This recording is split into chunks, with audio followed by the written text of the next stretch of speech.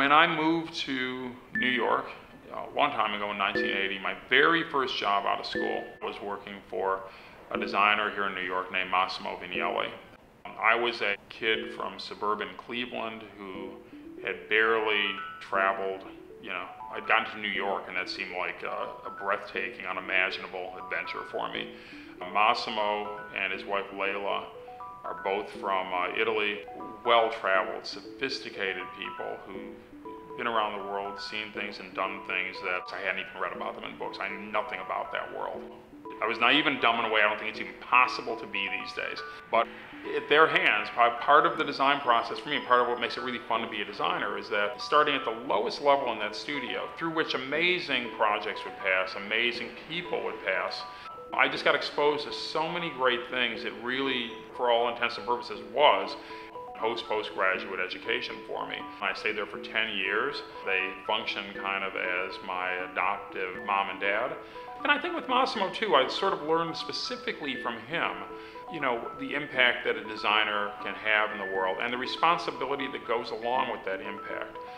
He was asked back in the late 60s to solve a fairly technical sounding problem. How do you help people get around in the New York subway system? The New York subway system is incredibly complicated. Actually is different companies that were all merged together and had different standards. The signs had kind of accrued to these stations over decades and decades, and the overall effect was chaos. And Massimo and his colleagues were asked to sort that out. Does that sound like an exciting job to you?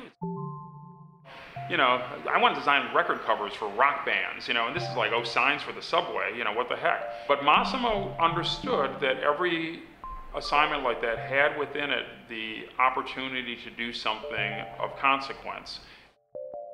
So imagine that. To many people, when you sort of say, what is New York to you?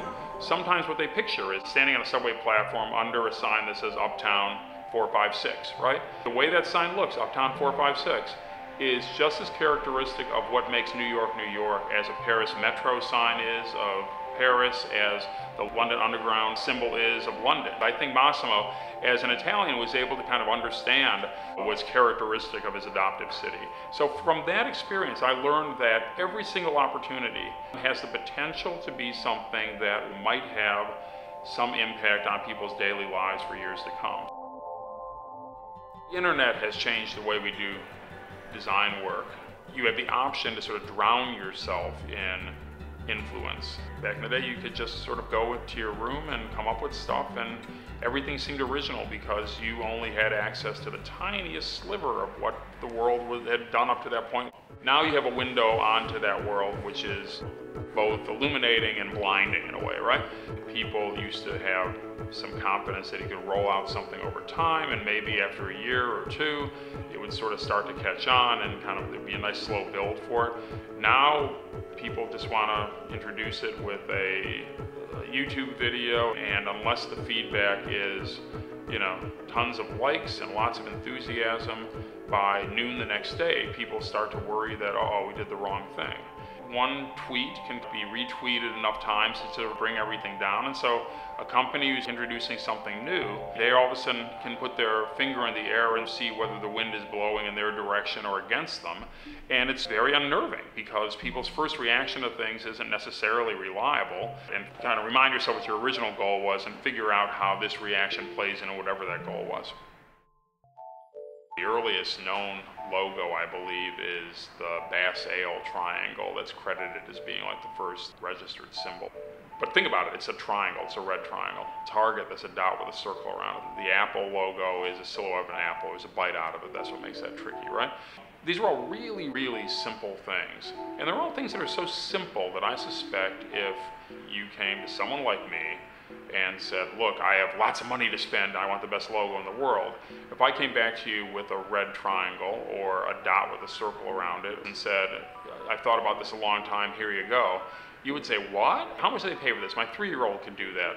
What people don't understand, and I think some designers don't understand, I think to a certain degree, designers only make a vessel to hold things that have to kind of be filled in over time. And sometimes some of those things are The associations we have with, say, the Nike swoosh, the power that you associate with that just has to do with all the associations that Nike has helped you make with it.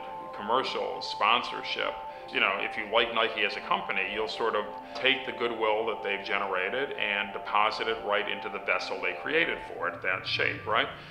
You know, there's nothing inherently wrong with the swastika. It was a good luck symbol for years, up till the rise of the Third Reich, you know.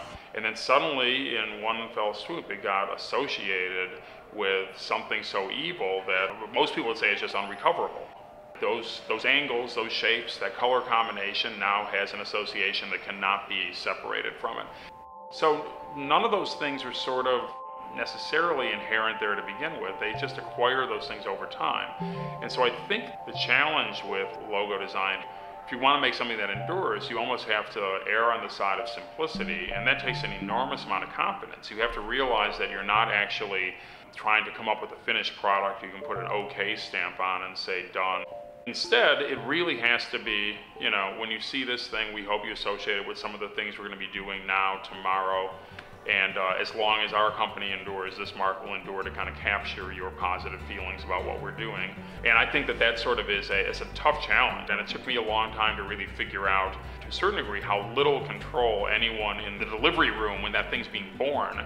People are trying to run that baby for president, and it's just a newborn. It doesn't know nothing, and we don't even know really what it's going to look like when it grows up. And thus it also is with symbols and logos too. I've never said it that way before.